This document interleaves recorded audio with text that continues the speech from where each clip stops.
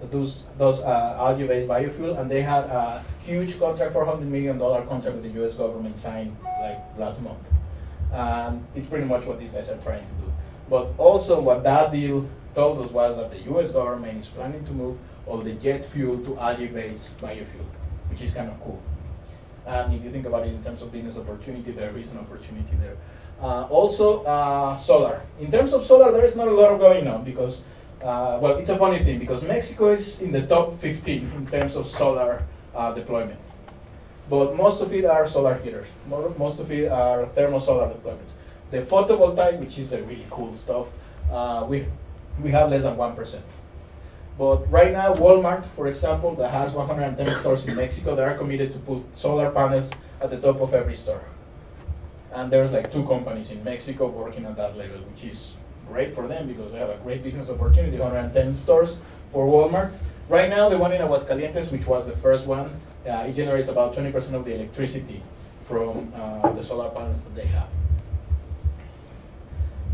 In Veracruz, there is a company called ERDM, which is a solar company that is promoting the use of solar energy in rural communities.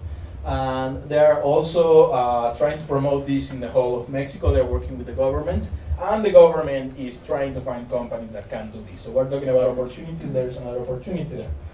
The city of Monterrey, officially, is trying to promote green buildings. It's basically trying to promote geoengineering. And this picture, I have it because I think it's very cool. This building is not in Mexico, but there is a company that is trying to do the same thing. They're basically trying to cover the buildings with algae.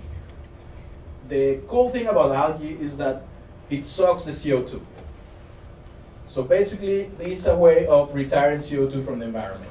And this is called geoengineering, and it's super cool. If you look at these things, and if you look at what they are doing in different countries, in England, for example, this is fantastic technology. And there's electric vehicles. And, you know, you ever heard about electric vehicles? You ever seen one? There are a couple going around here in California. You know they've been around since 1970, more or less. Has anybody seen the Who Killed the Electric Car movie? You should watch it. It's going to be totally depressing. But it tells you why things happen. And it's a very interesting thing because electric vehicles are very expensive. The really cool one is a Tesla Roadster right now that you can buy here in, I think, there in San Carlos. No, they're in Palo Alto, right? And it's about $180,000, which, I don't know, other than Rodolfo, I don't think anybody here has $180,000 to buy the Roadster. But part of the reason that those cars are so expensive is because they use these, you know, ass-kicking batteries, which are very different from the batteries that we have in our cars or even in hybrid vehicles. They are super intelligent, smart batteries that pretty much take about 40% of the cost of the car. So part of the problem that we have with electric vehicles is not only the cost, but the way they are designed. So there are companies. You ever heard of Better Place, for example? Better Place is an awesome company. Basically, this company, what they do is they are trying to find a way of making the world a better place. But also in doing that, what they're trying to do is to promote the use of electric vehicles. And the way they're doing it is, okay, the batteries are expensive, but if you think about it, well, the battery is like the gasoline, right? The battery is like the fuel you use in your car. It's not the tank. It's actually the fuel because the juice in the battery is what's going to allow you to go forward. So basically, okay, so we need to separate that. So when you buy a car, you don't buy the car with all the gas that you're going to use for the next 20 years. You just buy the car with an empty tank. So they are promoting a business model for electric vehicles in which you buy the car but not the battery, and you just lease the battery. And the cost of leasing the battery is equivalent to the cost of getting gas. So this is one of the things that they're doing, and I think it's pretty cool. Just like them, there are a couple of other companies here in the US, and Nissan is coming to Mexico now. I think about a month ago they announced that they were going to bring the Leaf, which is the first electric vehicle from Nissan. They're going to bring it to Mexico City, and I think the mayor of Mexico City just ordered 100 for demonstration. But we have a problem. There is no infrastructure for electric vehicles in Mexico.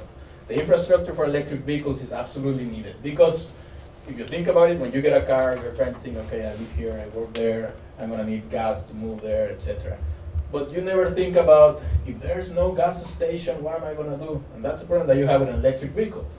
You charge your car at the beginning of the day, and then just pray you're not going to run out of battery, because then what's going to happen? So basically, you need the infrastructure to support electric vehicles, and that is the reason why, even though they've been around since 1970, we are unable to really have them going in any country. Forget about Mexico, anywhere. So you're going to start seeing a lot of these little charging stations everywhere. There's one here in San Jose. There are a lot of them in San Francisco. This is the Sonora company. This is very cool. And sorry if I get all excited, but I really love these guys. One of the problems that we have is that the thermoelectrics in Mexico are the ones that pollute the most.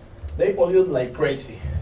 But one of the things that they do in biofuels is basically they get the CO2 that the thermoelectrics produce, and they use it and redirect it to an algae farm. Basically, the algae, they need three things to grow. One of them is sun, the other one is salt water, and the other one is CO2. And the problem that most of the companies that produce bioethanol based on algae is pretty much getting the CO2 into the tank. So these guys, there's a thermoelectric here that needs to clean their act, so probably I can sit next to them, and then they can direct it to the algae. And what they're doing is they're producing biofuel, and at the same time they're doing they're capturing the CO2 and preventing it from going to the atmosphere. It's cool. You need to appreciate these things, you know? I don't know. The company put $850 million into this, and they are supposed to be ready for distribution in 2012. There is no distribution network in Mexico for biofuel, so there's an opportunity.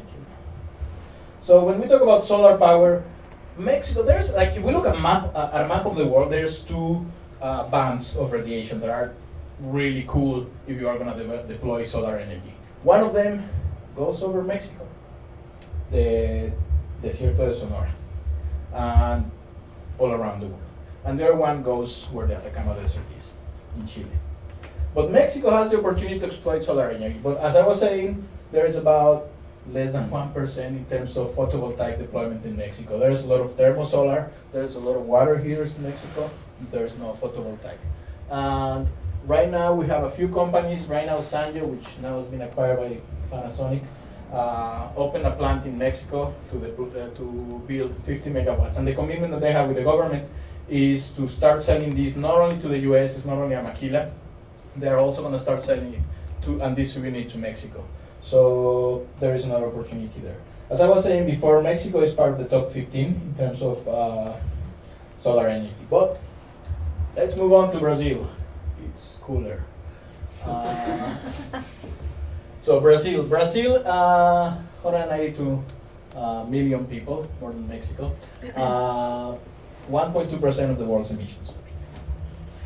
Right now, President Lula da Silva, I always like saying that, I'm going to say it again, Lula da Silva, he has been championing the use of biofuels all over the place. Brazil is the #1 exporter of ethanol in the world and the #2 producer. The #1 is the US. So what Lula did was to pledge 40% reductions by 2020. Basically, he's pledging to remove 40 million vehicles from the road by 2020. This is, it's not as complicated as what Mexico did. One of the reasons is because some of it comes from deforestation. So they're pretty much going to stop deforestation, and that's the way they're going to stop emissions. So their act is kind of easier to follow. I think it's not as crazy, but they're on the other side. So if you're from Mexico, you're supposed to not like them right now because in Copenhagen we're not talking to each other. So the biofuel industry has been developed in an amazing way in Brazil. The industry reached 34.8 billion in 2008, and is projected to grow to 105.4 billion by 2018. And this includes ethanol and biodiesel. Right now in Brazil, I believe that the biodiesel program started really in 2008, and the ethanol program started 10 years ago. And what they're trying to do is right now, I believe we have the numbers here, 97% of the cars built in Brazil can use ethanol. And this is a very interesting thing, especially if you're from Mexico or from Venezuela, right? Because these are countries that live from the oil. Petrobras is the largest company in Brazil, and yet 97% of the cars that they build in Brazil, they use ethanol.